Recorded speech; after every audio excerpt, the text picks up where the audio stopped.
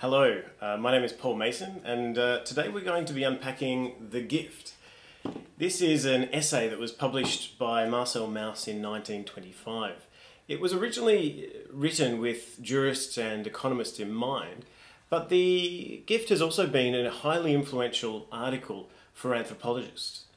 The essay on The Gift by Marcel Mauss is about politics, economics, and also encompasses emotions, morality, legal matters, sentimentality and religion. Marcel Mauss did not conduct fieldwork himself, but he did craft his theories through comparison and generalization across cultures. He did not attempt to embrace and analyze all forms of exchange, but he studied one particular form of exchange across several societies.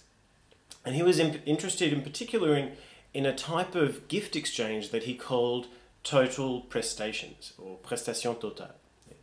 He's originally a French writer, and any word that ends in tion is generally a French word. So prestation is a French word meaning an entitlement or an endowment or a gift or a benefit, and he was interested in these total phenomena, these total acts of gift giving, these wide-ranging and enduring circulation of sacred gifts throughout groups or subgroups. In theory, gifts are voluntary, they're disinterested and potentially spontaneous. But in fact, when you think about it, gifts are in fact obligatory. And Marcel Mauss identified three obligations when it came to gift giving. One was the obligation to give. So for example, you go to a wedding or a birthday and you have to bring a gift. The other obligation is the obligation to receive.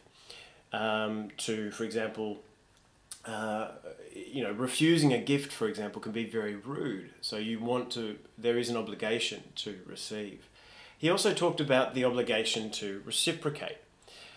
To return the favour, and so this is why the gift is kind of incomplete. Sometimes you'll give something and then at a later date someone will give you something in return. Or, for example, you might go for a drink at the pub with some friends, and then you'll buy one round and then you expect one of your other friends to buy the next round. This is called reciprocity. So let's unpack the gift and see what's inside. Okay. I love getting gifts. Okay. Aha. Okay. Here's the man himself. This is Marcel Mauss. I'm sorry that you're getting mirror view. I'll hopefully fix that up in editing. If I have fixed it up in editing, then don't worry. What I've just said doesn't make sense. This is Marcel Mauss. Now, you might think that with that beautiful moustache and that beautiful beard, he was the original hipster. But he wasn't. It was actually his uncle, Émile Durkheim. Émile Durkheim is a very famous French theorist, and Émile Durkheim worked very closely with his nephew Marcel Mauss on a lot of work, and they published a work called Primitive Classification together. Now, Émile Durkheim unfortunately passed away before the essay on the gift was published. But the essay on the gift is a continuation and realization of Durkheim's project to produce a theory that could be validated by observation. Okay, so let's unpack the next part of the gift. Three anthropologists who informed Mauss's essay.